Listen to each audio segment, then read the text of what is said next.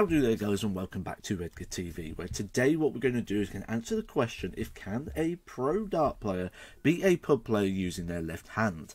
Now I know that these are going to be very varied. For example, if you played James Wade, I'd expect James Wade to be able to beat a lot of pub players using his left hand.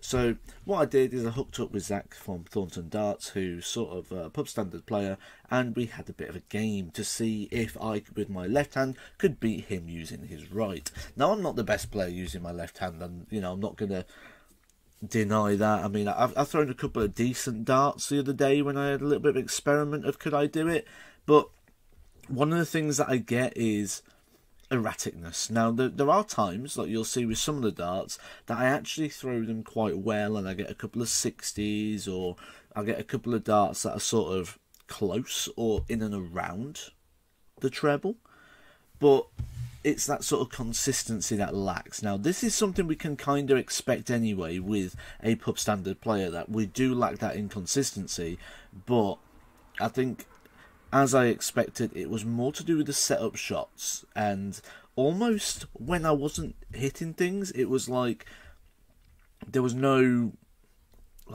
confidence or belief that you could change it. Like these, them 5 and that 1 was good darts for me. Now as well, any beginner player there, you may have noticed that my shot before, I had a treble 18, a single 18, I had a good score of about 70 or 80 points. The last shot there was a lot less, but the second shot was a lot better, because all these darts are attempting, other than these ones, I was attempting to hit the treble 20 with them. So the 5 and the 1 are better thrown darts, closer to the target, less reward. So maybe check out my video where I talk about the rule of 3, and I'll put it in the link, or the link in the description below. So that may be a good one to check out.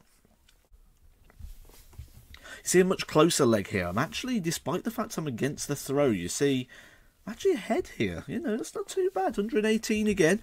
Surprisingly left it 2 legs in a row. Could have left anything. I'm throwing random darts. And I left 118 twice. This time, though, he pings it off the board. No, he's gone here, hasn't he? Look. Gets a little shot there. Leaves himself the 80. Gives him the vertical line finish. It's not too shabby.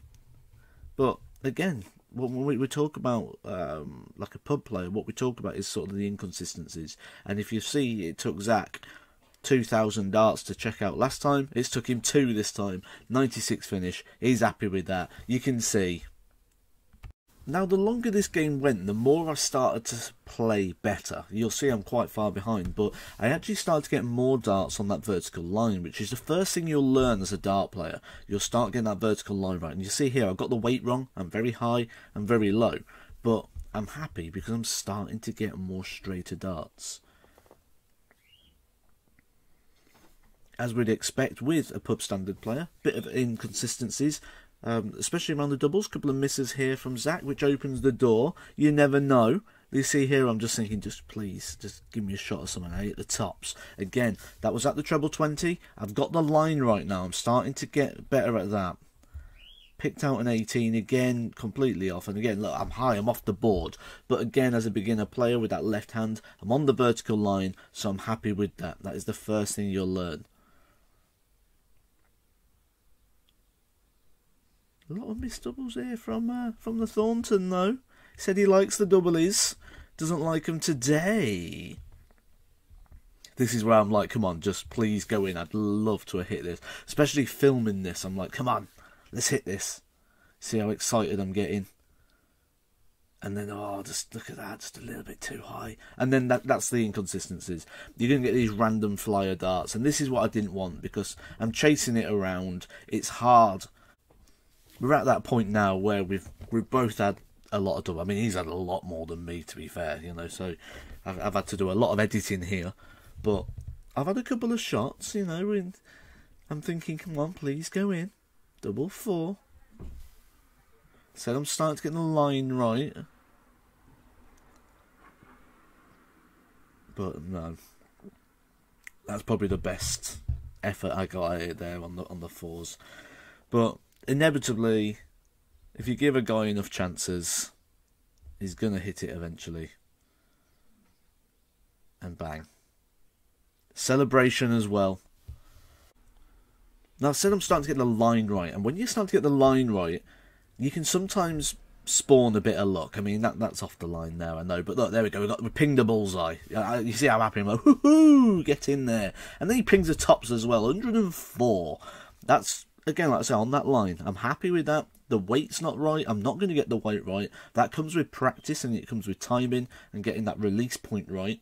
But for now, getting that vertical line, that's a bit of a sign of progression already, despite the fact that I'm only about 5 minutes into my left-hand career at this point. A much closer leg here. I'm actually, despite the fact I'm against the throw, you see, I'm actually ahead here. You know, that's not too bad. 118 again. Surprisingly left it 2 legs in a row. Could have left anything. I'm throwing random darts. I left 118 twice. This time, though, he pings it off the board. No, he's gone here, hasn't he? Look. Gets a little shot there, leaves himself the 80, gives him the vertical line finish. It's not too shabby. But, again, when we talk about, like a pub player, what we talk about is sort of the inconsistencies. And if you see, it took Zach 2,000 darts to check out last time. It's took him 2 this time. 96 finish. He's happy with that. You can see. So can a pub standard player lose to a left-handed pro? Of course they can. If the practice goes, you can see already that started to get that development in that. But me personally, I'd need a lot more practice to be able to take on that standard of player who can pick out a shot like, say, the 96, or, you know, a couple of 60s or tons when it's needed, and can sort of offset the erraticness of a fluky dart that I may have. Remember, I did say about that rule of 3. I'll put that video in the description to this one. Very worthwhile looking at, especially if you're a beginner player, to give yourself a true reflection of where you are. Also, while I was doing this video, it sort of gave me the idea of, if I used my right hand as a professional player, how many darts it would take a pub standard player to be able to level that up. So, we've done that video as well.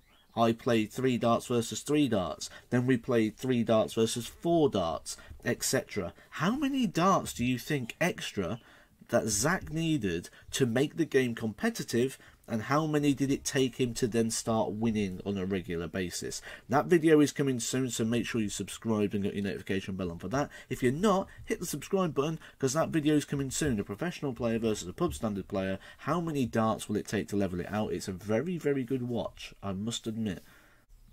Hope you've enjoyed this video. If you have, please do hit a like on it, guys, and I'll catch you soon for some more Edgar TV.